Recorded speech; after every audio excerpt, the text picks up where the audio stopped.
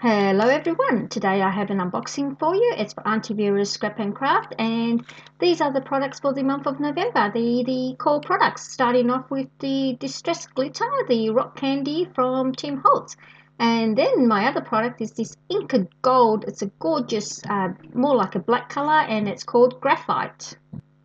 I'm looking forward to working with this product. My other core product is this one here. It's a Sizzix framelit, and it's called Eucalyptus because the theme for this month is an Australiana theme, and Auntie Vera has called it, now what has she called it? I think she was an Aussie, very appropriate. Next thing is these gorgeous stamps from Kaisercraft, and they are a Christmas stamp, and I do believe they are called, oh, I'm not sure what they're called. What are they called? They are called Under the Gum Leaves. Very appropriate for an Australiana theme. And these gorgeous ephemera set are from Courtier Creations, and the ephemera set's called A Sunburnt Country. And unfortunately, this has got a lot of birds in it. And if you've been following for a while, you know I don't like birds. The other core product is this one here. It's from Kaisercraft, and it's a Christmas Australiana theme, and I believe that's called Under the Gum Leaves as well. And here we are, some of these gorgeous papers. I love this paper. I love that it sort of has an Australiana theme reef to it. Love the other side of the paper as well. I think it's absolutely gorgeous. So can't wait to see what it's called. And of course, all papers are from the Sunburnt collection for the month of November from Courtier Creations.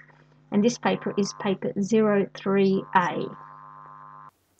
So I love that paper, but look at this one. Birds everywhere. So I won't be using the bird side, but I do like this other one here with this sort of rocky patterns on this sort of lovely brown sort of colour, and love all these Australiana sayings. And the cutter parts there are really nice too. I quite like all them. And I love this wattle paper. I think it's absolutely stunning and very Australian. Absolutely gorgeous wattle paper. Sorry for my camera. It's playing up when it's trying to pick up greens. I'm not sure why it doesn't want to pick up the colour greens, but love the other side of this paper too. Lovely shades. I'm sure I'll find a use for this paper. I think it's gorgeous. And this paper here sort of looks like rocky terrain. I'm not really sure, but I think it's got absolutely gorgeous texture. Not wild on the cockatoo. Move along, and look at this one here. It's got like these little road maps, and I'm thinking Aboriginal when I'm seeing this. I don't know why, but the other side's got birds, so moving right along. And love the blue colour here. I love the blue watercolours, but I will not be using that bird, so I'm looking more at this bluey one, maybe a beach theme, not sure. We'll see what I create. And another green colour that my camera doesn't want to pick, but the other side's got those parrots, and I love this tin paper. Rustic tin, I just love it. So looking forward to using that. And another beautiful paper of an Australiana landscape with the kangaroos. Love this map of Australia. Pity about the bird. And love these waratahs. Waratahs are absolutely stunning flowers. And another gorgeous paper with these eucalyptus sleeves.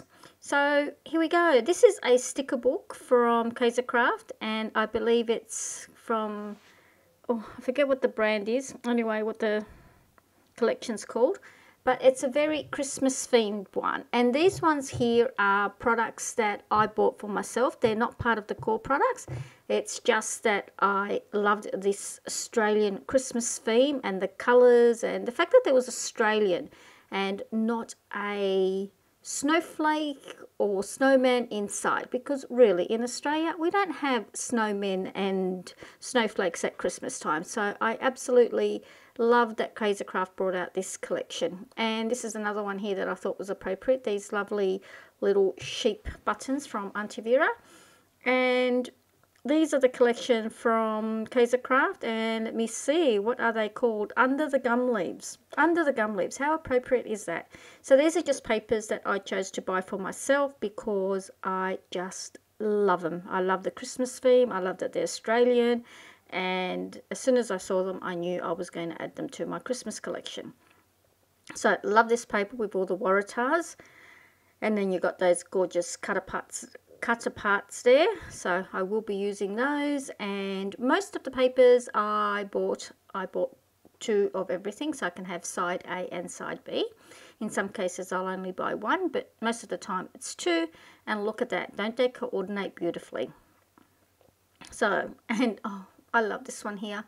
It's got this Christmas tree with the kangaroo, and I think it's a wombat down the bottom. Love that. Can't wait to use that. So be interesting to see what I create with these papers. Obviously it's going to be Christmas themed.